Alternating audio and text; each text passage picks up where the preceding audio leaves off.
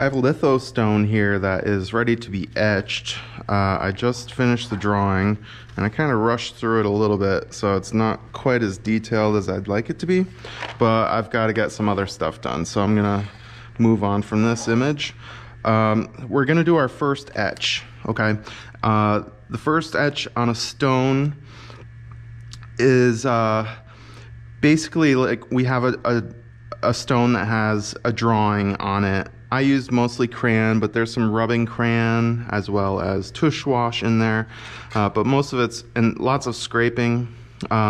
Most of the tush wash is gone now, but it's a little bit overworked, I would say. So, you know, it's lost a lot of that early quality that I like to keep if I can, and I just kind of overworked it, and it is what it is now. But I do want to etch this.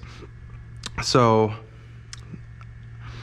the whole point of doing an etch is to establish fatty acid deposits in our limestone. So the limestone is very sensitive to grease. It's accepting of grease, and it's a porous material.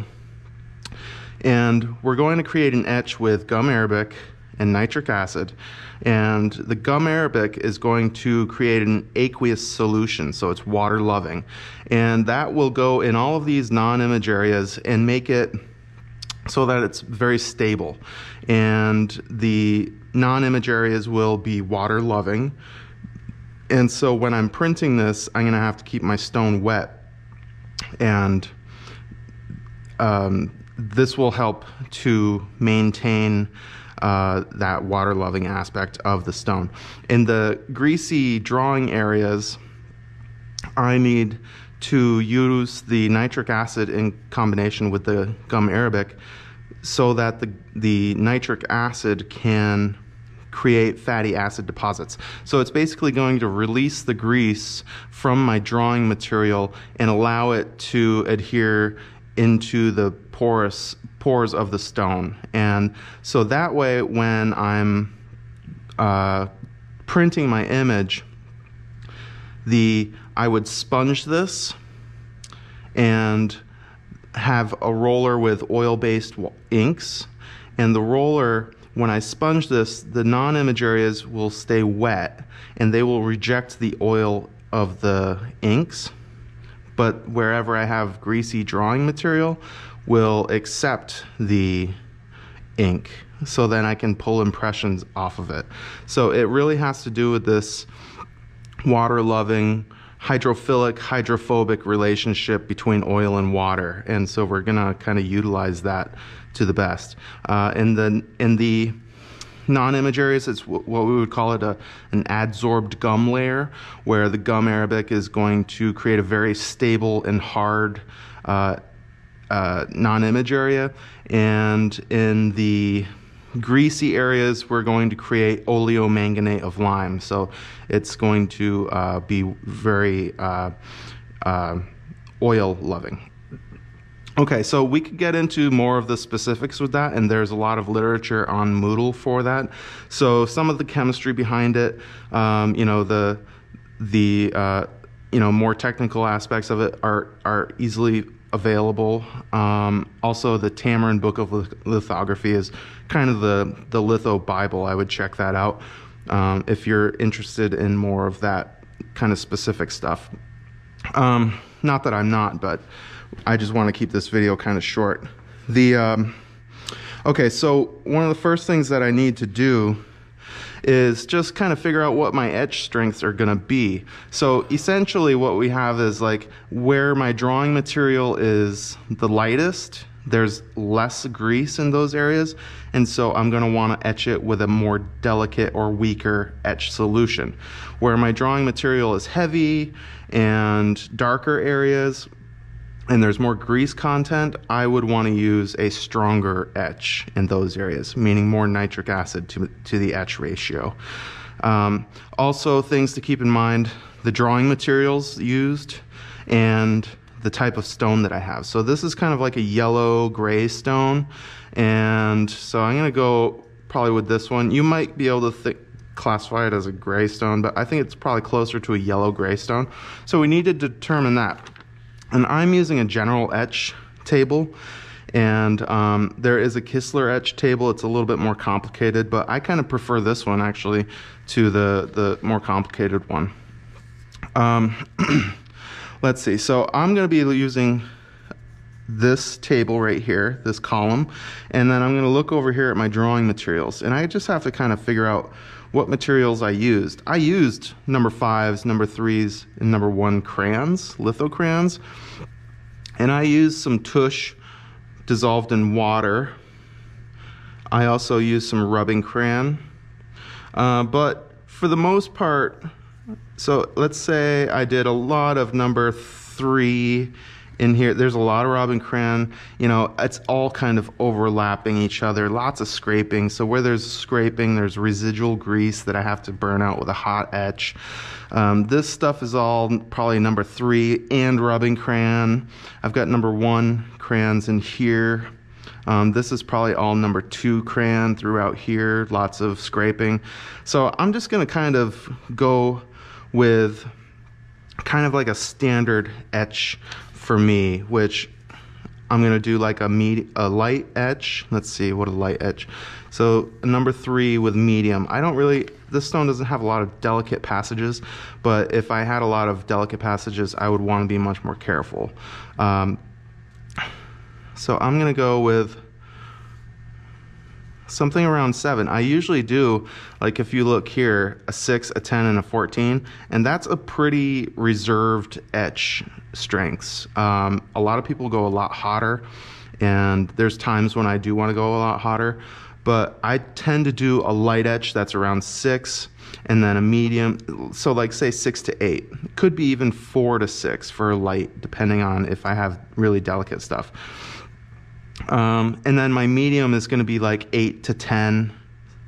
And then my hot etches are probably not usually 14. I would say probably 16 to 18. Rarely do I go above 18 with my etches. You can see the hottest is like 20 here, 25, 20, 25 over here with the heavy materials with a gray stone. But with a yellow stone, you know, the etches are slightly weaker. That is not to say that it's not important to really consider this. What you need to consider is how delicate is your work, and how dark is your work. My work tends to be fairly aggressive, and there's a lot of marks. I'm heavy-handed with my drawing. I do a lot of revision on the stone. I don't usually know what I'm gonna draw until I start drawing, so I erase a lot, and so that's just kind of what I have to live with. So, but if I was doing something much, much more delicate, say with very delicate tush washes and delicate crayon work in here, I want to be careful that my etch is not too strong. If the etch is too strong, then I will burn out those delicate areas. Easily burn them out. If my etch is too weak in areas where it's got a lot of drawing material there, then those areas are most likely going to fill in, meaning they're going to go darker. So there's a tendency for your imagery, for the lights to want to go lighter, especially if the etch is too hot, and for my darks to want to go darker. If I have a dark area, you know, I'm going to be able to hit it with a pretty strong acid, and it should be a stable image.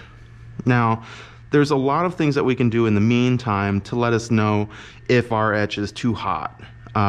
If I apply an etch in a weak area, a strong, like a medium etch in a very delicate area, I might see frothing, like a frosty frothing of the etch occur very quickly, and that would mean that the etch is too strong and it's overpowering the grease content, and it's going to burn away my delicates. So I want to hit that with some straight gum Arabic very quickly if I can. Now, on the other hand, I do want to see some bubbling action. That CO2 is being released because of the chemical reaction that's happening on the stone, and so I want to see a little bit of bubbling over time. Okay, I'm going to take one more look at this. Let's see, my light areas. I don't have a lot of light areas, but I do have a lot of residual grease in some of these areas too. So I'm going to go with I'm going to pretend most of my drawing was done with a number 3 light, so 3 to 7 here. I'll split the difference and do it a 5 drop etch now for my weakest, and I can always cut that with gum arabic. Now for my medium etch, that would be areas more like here, here, here, here, maybe, and here. Let's see. Let's compare what a number 2. So medium 10 and a heavy is like 12. So 10. See, look right there. I'm going back to those same numbers. The 5 close to 6. You know, I'm thinking a 10 drop etch for my medium, and then my tush wash. I didn't really have any. I've got a lot of drawing material in here that's pretty heavy. So let's just say a number 1 with heavy drawing, 16. I didn't really do any tush wash in it. That's really dark, and I did have some rubbing crayon, so 20. So let's just say, let's just go with, yeah, I think we should just go with a 16, and that'll be okay.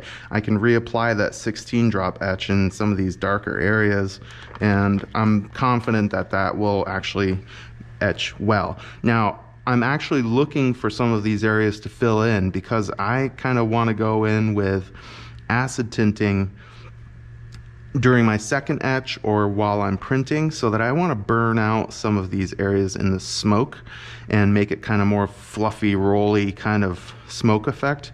And so I want this to kind of fill in a little bit. So if it's a little bit on the weak side, that's a good thing for me. Okay, let's see.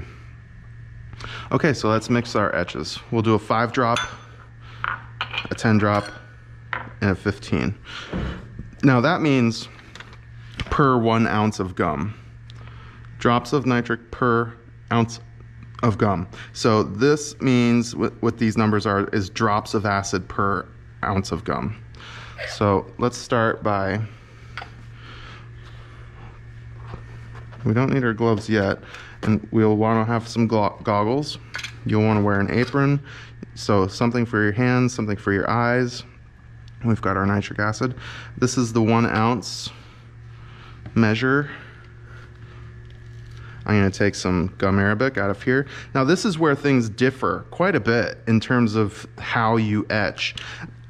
I've never seen 2 people etch their stones the same way.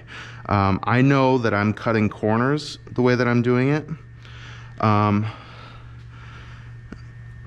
part of that is just because I tend to do things just the way that I was taught to do them. But I've never had any issues with the way that I do it either. So, I mean, I have had times where I've miscalculated my etch strength, but it's never ended with anything, you know, bad happening. Now, when I pour my gum arabic, I want it right up to the very top here. If this was a larger stone, instead of using 1 ounce of gum arabic, I might need to use 2 ounces. So I would double all of my measurements. Now, once again, okay, so I started to talk about how all printmakers tend to do some things differently. Okay, so the way that I'm going to show you how to etch is basically about as easy as it gets. I can complicate things though. So what a traditional method would be for me to rosin and talc my stone, and to take a fresh gum and put a layer on the entire surface and buff it down with cheesecloth. And then once I've done that, then I would apply my etches. So do like a weak etch over the entire surface, and then I would buff that down. And then I would do spot etches from there. So I would take my medium etch and apply the medium etch in certain areas where it's appropriate, and then do my hot etches. But that requires me using more gum arabic than I need to use, and also I'm using a lot of cheesecloth because I'm buffing it down essentially twice, and then a third time at the end. So I tend to want to kind of just do it all at once. And If I had a very delicate image, maybe I would do this differently, and I would instruct people to do this differently. But with an image like this, where it's all kind of dark, and I don't have to be very careful that like a hot etch doesn't accidentally get into a very delicate area, I'm going to kind of treat this a little bit more liberally. Okay, so I haven't mixed my etches yet. Just wiping that up. I'm going to take my goggles and put on my gloves. Now this is nitric acid. This is pure nitric acid, so I want to be very careful with this. Kind of want to sit down for this. Okay, this is an old glass dropper, and you want to be careful when you're touching this. I don't really even want to handle this without gloves on. And the way that this used to work is this nozzle, you can see the little point on it. Yeah, even now it's kind of funky. Now that should line up, this should line up with that, and it would allow ink to pass through very carefully, or acid to pass through very carefully. I'm being very careful. I might actually want to use smaller gloves. This is all that I've got available right now, so kind of doing this just for show. I'm going to carefully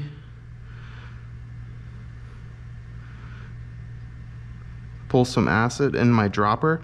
Now this glass bottle, it does not allow me to drop accurate amounts of acid in my etch solutions, so I've started using these droppers, and it seems to be more accurate. It would just kind of pour out of this dropper bottle. Okay, so I'm going to do my weakest etch first, and I usually keep my weakest on the left to right, so going weakest to strongest. So I'll do, and that allows me, if I mess up and I do too many drops, that can now be my stronger etch. 1, 2, 3, 4, 5. 1, 2, 3, 4, 5, 6, 7, 8, 9, 10. Come over here. 1, 2, 3, 4, 5, 6, 7, 8, 9, 10, 11, 12, 13, 14, 15, 16. And then I just want to carefully, I don't want to drop any, drops of this. I'm just carefully putting the nitric acid back in the container. I don't want to squirt this in very quickly. I want to be very careful with that. And once I've done that, we're going to put this away immediately, okay? I really don't want this out while I'm etching, okay? So I'm going to turn this off for a second. I'll be okay, so now that that's done, you notice I put the dropper in here. I'll just fill this dropper up with water and kind of squirt it out a few times just to rinse out the dropper so that it's, it doesn't have that residual nitric acid in there. That nitric acid is straight nitric acid. I think it's 70% nitric acid. So, okay, so here's another thing. The etch strengths with like I keep saying, I'm doing this the kind of the easiest way that you can. Now, gum arabic has a different pH.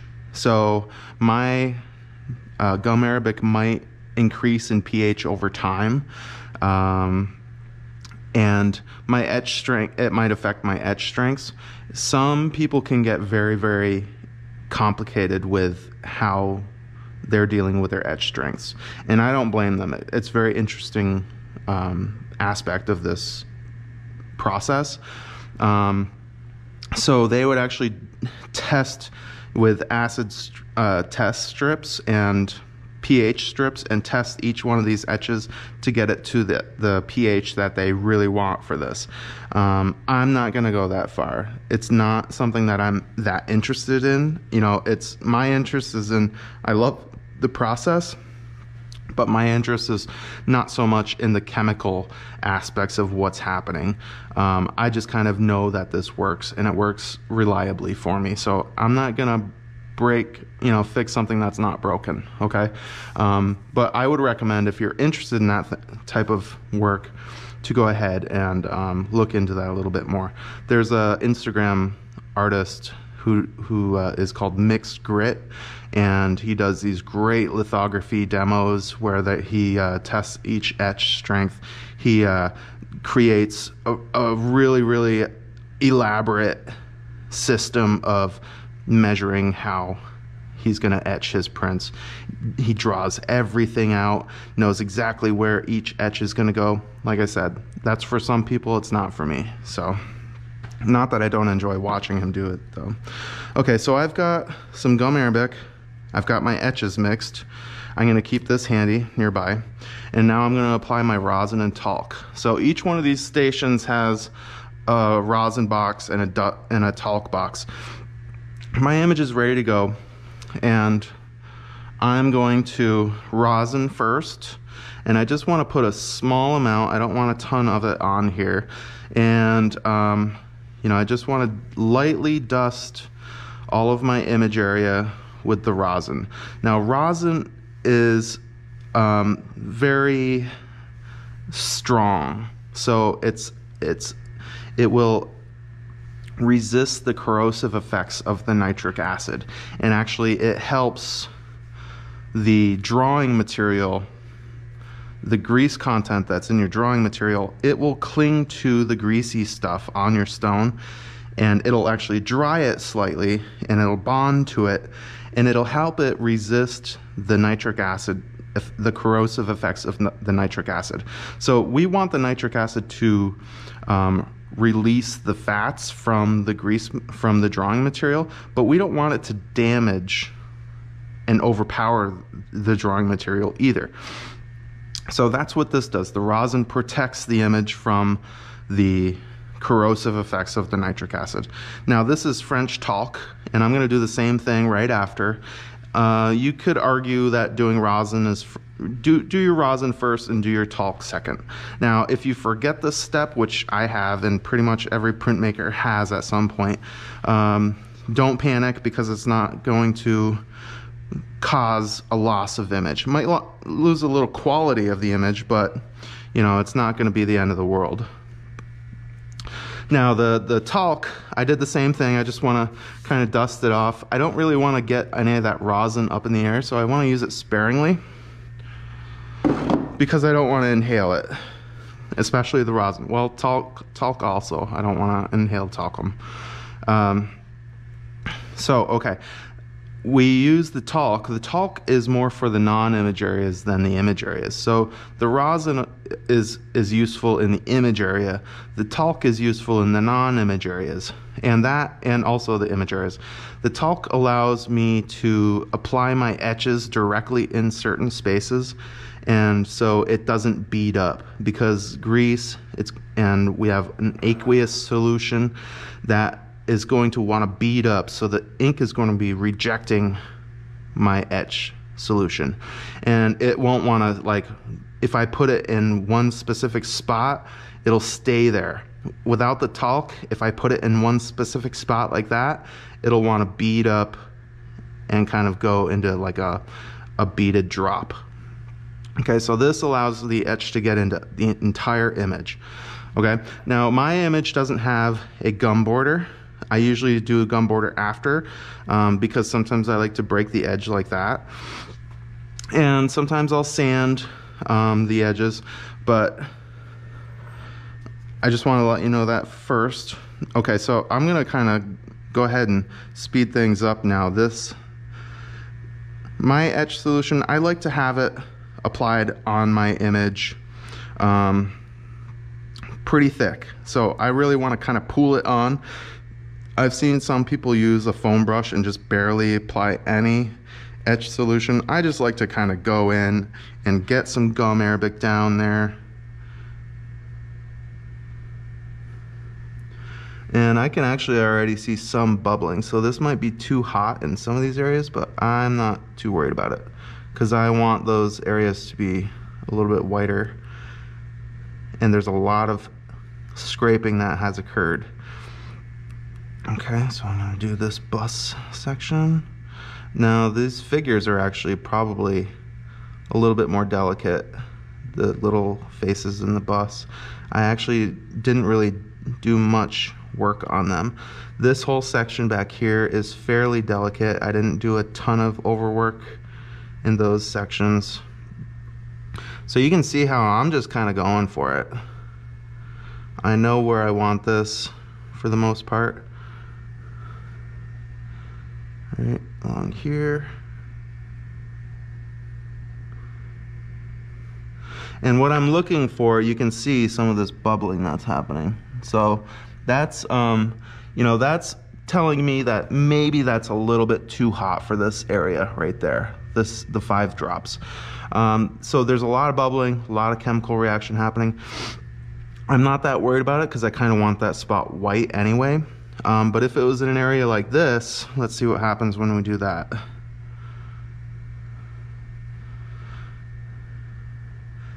Now, if I saw very fast bubbling in those areas, that would be a concern, and I would just immediately reach over, grab this, and cut that with a little bit of just straight gum Arabic, and that'll help to eliminate the etch from being too hot. Now, because I do have a lot of scraping in here, I don't mind if it's a little bit hot, because I need that hot etch to kind of pull out some of the residual grease that's stuck in the pores. Okay, I'll just do this section right here too. And I'm gonna hit this section probably with a medium etch as well.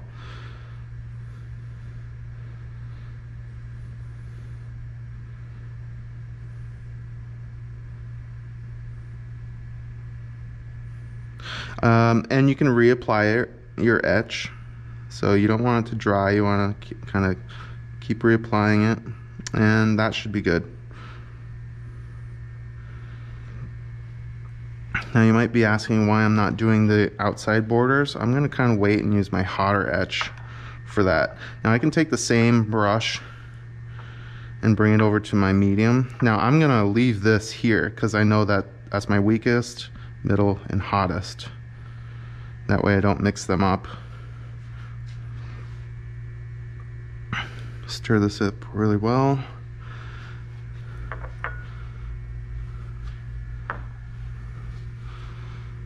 And I'm going to go in my medium areas here. Now this was actually drawn in just a couple minutes ago, and I did some scraping in there. That little plane. Do some medium in here. This house is pretty much a good medium etch. These wheels have had some editing done. There's been some scraping in all of these areas essentially. So this medium etch is probably good for essentially all of this material. I'm going to want to watch that, see what's happening there. I don't know if you can see that or not. That's bubbling pretty quickly. You can see a lot of bubbles in here now, so I want to kind of back that off a little bit.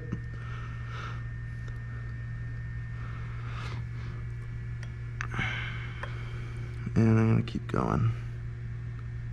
I want to keep my eyes on this section right there.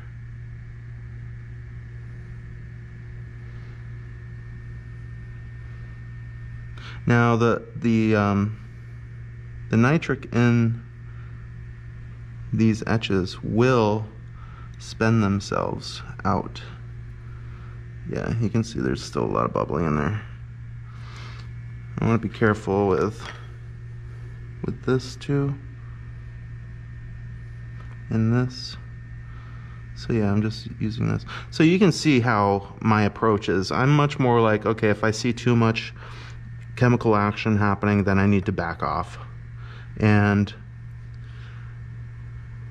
that's easy to do by just adding in some straight gum Arabic. But it's good for me, because I do a lot of revision, it's good for me to have an etch that's slightly stronger than I want, because then it'll remove that residual grease that's still in the grooves from scraping.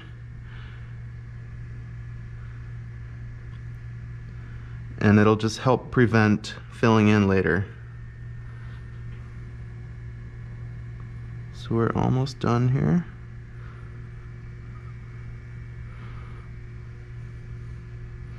Now this is all mostly number 2 crayon. And I can kind of move this around now.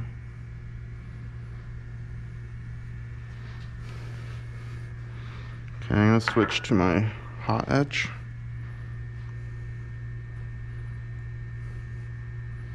So you can see now the only thing that's left is the strongest. And you understand why I would go from hot to weak. Now this also has a lot of revision, so I'm kind of expecting this to go a little bit frothy early, and which would be good, and then I can hit it with a little bit of gum arabic. Here's my dark areas up here and here.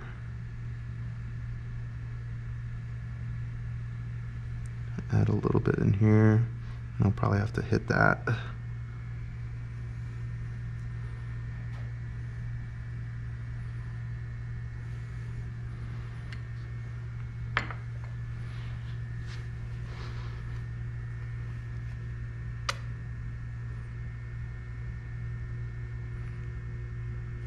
Yep. I could see it starting to froth up. Okay, so I'm going to go ahead and do my border. A nice hot etch is good for your borders because it'll remove any of that grease that might be there from, you know, handling the stone. Maybe you've leaned on the stone. Maybe there was some drawing there that you removed with snake slip or sandpaper.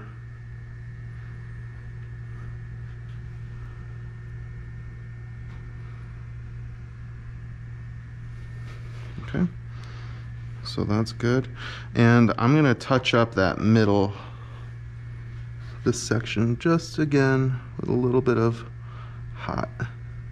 Well, not hot, this is my medium etch. All throughout there, looking for a few other areas that, you know, that medium etch is good.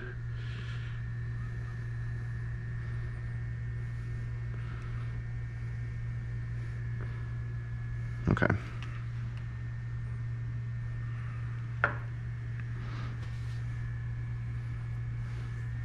Okay, so in the meantime, I'm gonna let that sit. You want this whole process to last between 10-15 minutes. You know, but I want my last etch to have a little bit of time on the stone before I wipe it off. So now I'm gonna get my cheesecloth prepped, and I want at least 3 pads, you know, depending on the size of the pads and the size of your stone. But I'm just gonna take some pads, find a clean spot, start pulling in all of my corners to make a nice pad. Okay, and I want at least 3 of those. I usually do 4 just in case.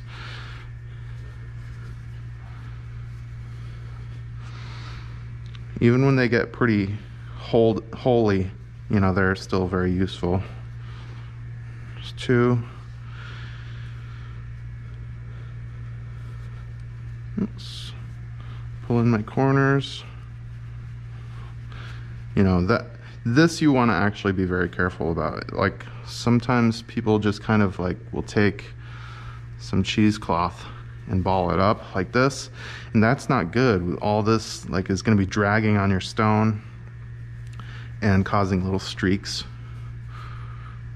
We want to actually we do everything in lithography with care. There's really not a lot of times, except maybe making the image, where you're just kind of experimenting or you know, playing around with materials and stuff. So I'm gonna get these out of the way because I'm gonna be buffing and I don't want to knock any of these over. So I'm gonna just go ahead and use my hand and just massage the rest of this down. I want to be careful not to get too much gum arabic going off the stone. But I do want to cover all the edges of the stone right here. I don't want to have it drip underneath the stone if I can prevent that, because when gum arabic gets underneath your stone and it dries, it'll basically glue it to the press bed or whatever surface you're working on. So, okay, I've got that all over. I'm going to do an initial wipe around the edges and just kind of pull up some of the excess here. And then that goes right in my bowl of water. Now I want big circles.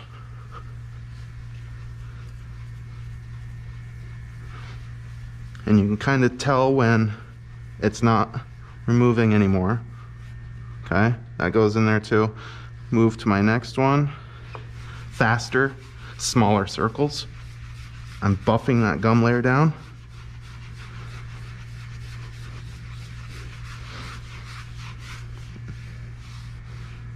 And it's moving without catching on my drawing. So that gum is dry. So that's good. I didn't need this last one, but you know, it's nice to have it because I don't want to have to reach over and get it fresh. And so you can see some of that gum arabic, you know, going into my image or under my stone. At this point, I don't want to get any water on my stone at all. I want to be very careful that the surface doesn't get any water. That could actually be very bad when I go to do my second etch. So I'm going to take this, not touching the surface at all, go underneath it if I can, going along the bottom but not on the surface. And I want my hands to be kind of dry, and I can tip, because this is a small stone, I can kind of tip it up and inspect it. I want to be careful though, because it's still a little bit slippery. And I'm going to move this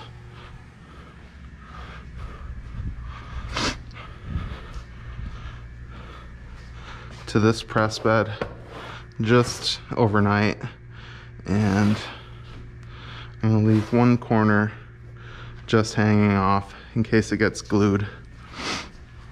Okay. Oh, wow. Forgot my glasses on. Okay. Now I'm just going to be cleaning up. So I'm going to want to come back with a clean sponge, wipe down this whole surface if I can. I'm going to leave this. I'm going to leave this also because I know in class tomorrow we will be doing some more etching. If you have a container for spent gum arabic for borders, you can do that. Ours is actually full at the moment and we rarely ever use it. So all this is going in here, and I would put all my materials away, put my etch table away, put my tarlet, my cheesecloth away, and I just want to show you how to properly wash your cheesecloth.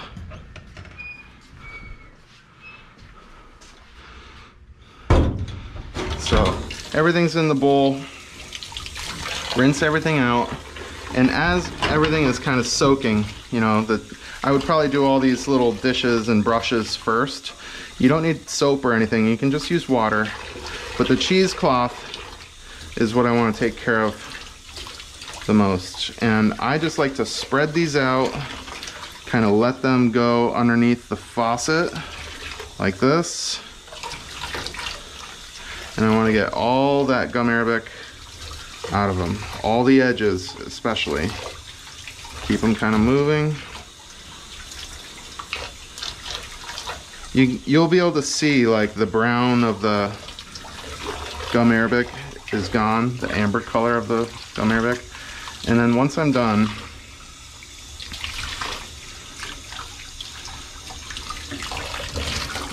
I'm going to tighten these up. Now, one thing I did forget, like with litho, you're never using hot water. You're always using cold water. You don't really, and we just want to get in the habit of that because you can use warm water for cleanup, but you really would just want cold water. You want your stone, the water that you're using to sponge your stone, to be cold, okay? So now I have it. If I hung this up like that, all these little bits and pieces would all dry and they would be hardened. They would be like, you know, little hard bits. I want to snap my cheesecloth out and drop them like that and just lay them out over here, you know, wherever you can, because if we didn't, then we'd have like little sharp edges, and when we went to buff down our stone, some of those sharp edges might cause little irregularities. Now, one thing about that stone also, you may notice when you're buffing your stone that some of the crayon may have come up and is on the cheesecloth, and you might be thinking, wow, like maybe am I removing the grease? No, you're not. The grease has already been kind of embedded into the stone. You're just removing some of the pigment, right? So that nitric acid is gonna, you know, affect the drawing material a little bit, and the friction of wiping it is gonna pull some off, but it's not like you're taking it away. It's still there. It's just like in the stone now, so don't worry about that. Okay, and that's it. I'll talk to you next time.